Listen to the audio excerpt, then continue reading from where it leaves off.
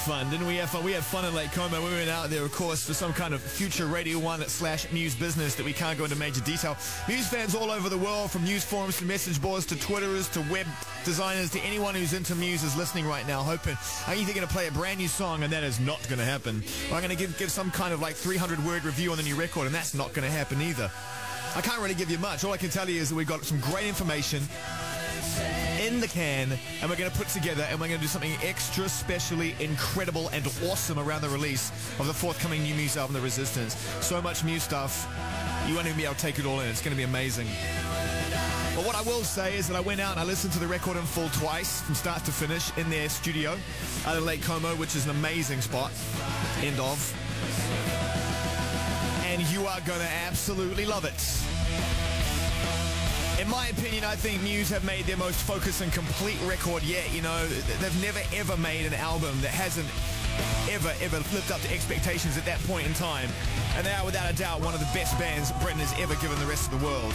But this time it just feels like every single component they've been building towards seems to fit naturally and perfectly with one another. And from start to finish, it feels like a journey, like a listen, like you know. As soon as you press play on the first second of it, you won't stop until the end of it. You know there is the three-part symphony, the Exogenesis thing. They've already talked about that. That is without a doubt the most ambitious and incredible thing I think that Matt has ever applied himself along with the band. And it's been fully realized. You can imagine a few nerves amongst people probably in the band when they try and take something like that on. Even though they've made album after album of greatness, it's no small feat to step into a studio and try and conduct something of that magnitude. But it finishes the album and is a part of the album so perfectly that at the end of it you feel absolutely spent but emotional at what you've just listened to. There are huge riffs. Some people on the Twitter have been saying, are there riffs? Is it rocking? Yes, there are massive riffs in there.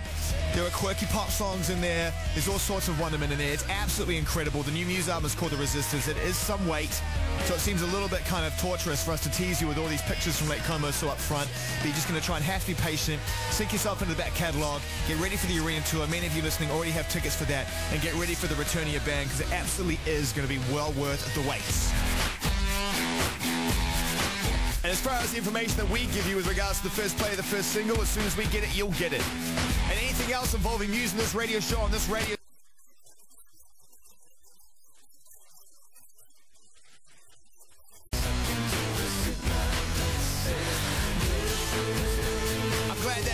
some towards appeasing some of the people who are just hanging around for anything to do with the new Muse record. There really wasn't that much Twitter abuse either, so thanks for the support. There was just a few people out there just venting their frustrations, and I can fully understand that. It's a long wait for it, you know?